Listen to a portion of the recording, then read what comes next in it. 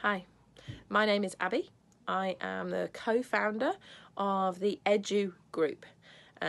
It's part of Home from Home, which is my childcare setting, which I set up and Catherine Lamb joined me.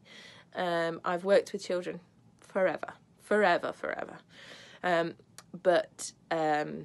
The story goes, we met Luciano and Karina through Home from Home a couple of years ago, and we were really inspired by their talking about executive function and the way that it enhances children's learning.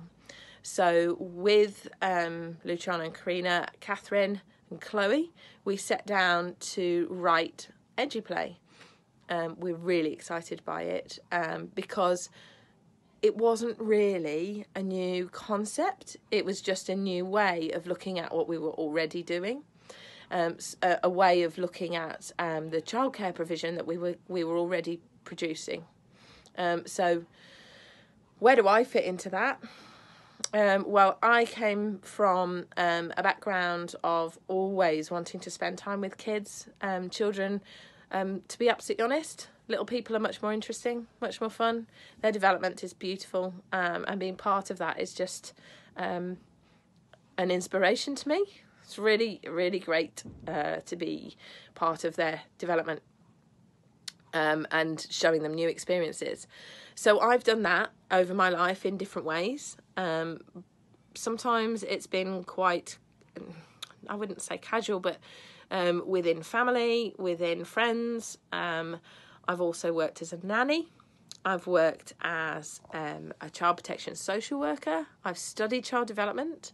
One of my really equipping jobs that I've done in the past has been to work with an organisation within Solihull Council called Chess.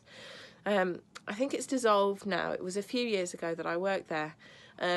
But it was working alongside neuropsychologists to develop a programme of behaviour management to allow children to remain in foster care and not to be moved into children's homes. So the work that we were doing was with the most damaged, the most vulnerable children. And that was fascinating because there was very, very low numbers of children per worker, which allowed us to really focus. That was amazing. The next thing I did was to have foster kids of my own, so that I could actually experience what it is to care for children. And that was an inspiring experience. My big kids, beautiful adults. We work really hard. And they've turned out to be some really inspiring young people. So really proud of them. Then came my own kids with my husband Ian. And, we had a great time with our birth kids. But we would like a lifestyle that meant I could earn. So that's where the childcare came from. It just seemed a very natural thing for me to have extra children in my house and just care for them as if they were my own.